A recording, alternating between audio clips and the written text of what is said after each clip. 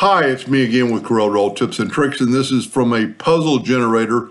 I've done a video, I believe, just like this, but somebody's having trouble, and I don't know which video they're watching, so it's just easier just to make another one, and maybe somebody that hadn't seen it. So, and I'm going to list the puzzle generator at the bottom of the video.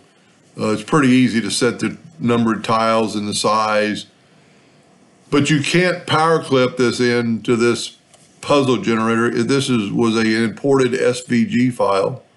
So if we look, the puzzle is a little over 40 inches, so we're going to make our nudge factor 42. We're going to take our smart fill tool, and I'm going to fill in each one of the blocks.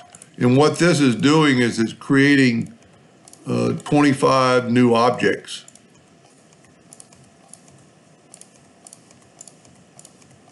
It's going to look the same, but it's different.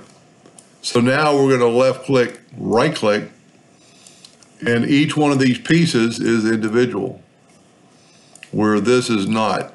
Even if you break it apart or ungroup it all, you're just getting the lines. So take this picture or a picture or a graphic or a vector of anything, go to object. I don't like using power clip, but it works really good in this case, and place it inside frame. But what I forgot to do is take this and go to group and group it together. And then take your picture, object, power clip, inside frame, and you get it. Then you can edit it, and you can see it kind of in real time to make sure you get the most you can. Press edit or finish.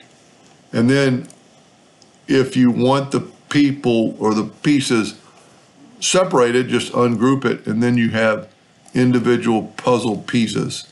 Whoop. And you can move them around and see what they're going to look like.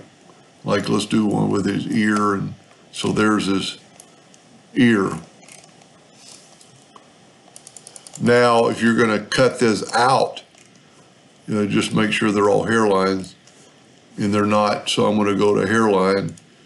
And I always make my hairlines red just so I can see it more. And that's what it's going to look like cut out. Now, the problem with this, doing it this way, is that these lines are going to cut twice because there's two pieces.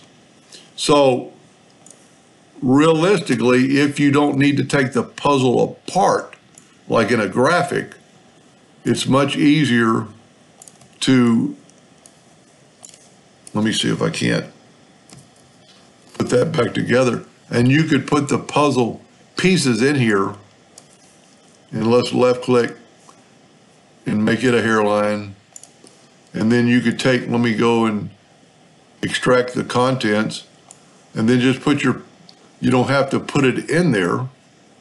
And if you want to look, see what it looks like, go to object, order, back a page, and then you see what your puzzle is going to look like. It doesn't matter about this. You could actually take your puzzle piece or your picture and crop it a little bit if you wanted to, not necessary.